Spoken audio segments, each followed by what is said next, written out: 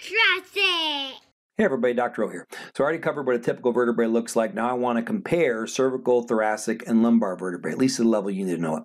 So the first two things I look at are the shape of the vertebral body and the shape of the vertebral foramen, where the spinal cord would be. So the cervical vertebrae, I see a rectangular vertebral body. With a thoracic vertebrae, I see a heart-shaped vertebral body, and then with the lumbar vertebrae, I think it's a kidney bean-shaped vertebral body.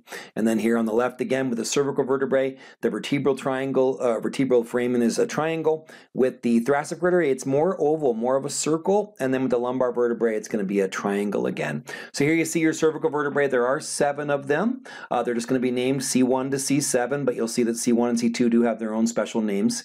So C1 is called the atlas, and that's because, like with Greek mythology, Atlas holding the heavens. Just like because C1 is holding your skull. And then C2 is called the axis because it's the axis point for rotation of your cervical spine.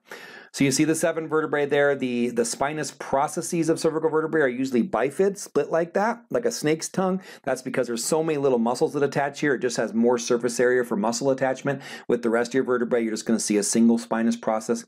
The spinous processes of C3 to C6 are actually pretty short, making C7 look even bigger. So C7 is called vertebra prominens because of the size of that spinous process there.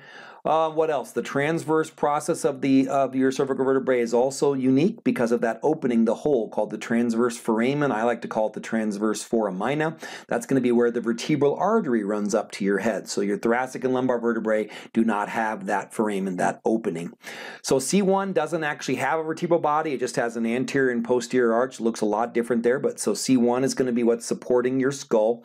And then C2 has this special process, odontoid process or dens, that pops up, and that actually, so that's where C1 will spin around. Let me show you the joint. It's called the atlantoaxial joint. So the dens of C2 pops up, and then C1 is wrapped around it, and then this transverse ligament holds it in place. That's going to be where a bunch of rotation in your neck takes place. So that's all you have to know about the cervical vertebrae. Thoracic vertebrae even less. So you have 12 thoracic vertebrae because they have ribs attached to them. That's why there's 12 of them. The vertebral bodies of thoracic vertebrae are going to be bigger than the cervical vertebrae because they're supporting more weight.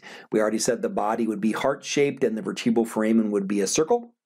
The key thing to note with your thoracic vertebrae, the key things I see, the spinous processes, they actually point down. So if you're touching a spinous process, it's of the vertebrae above where you would be at.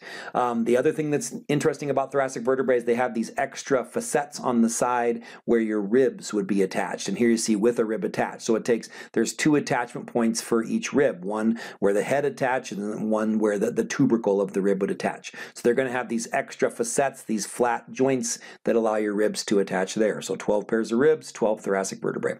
Lumbar vertebrae, there are 5 of them. They're going to have a larger kidney bean shaped vertebral body and then a triangle vertebral foramen there. Everything about them is big because they're supporting more weight.